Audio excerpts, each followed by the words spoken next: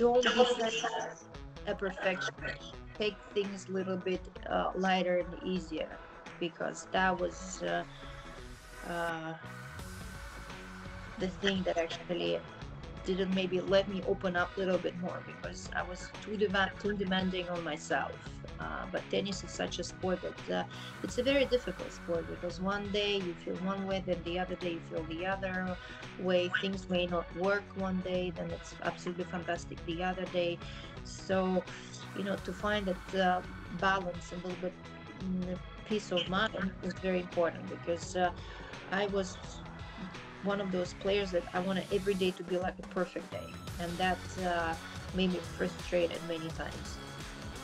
I a little bit lost interest watching women's tennis, because you don't see those dominant players.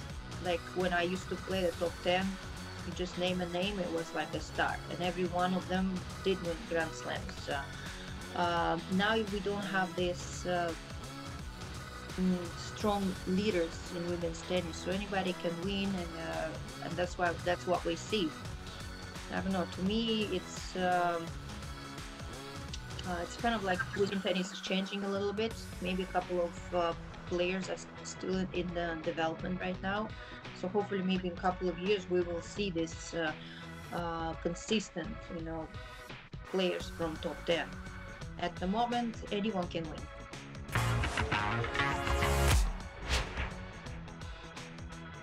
She is honestly amazing.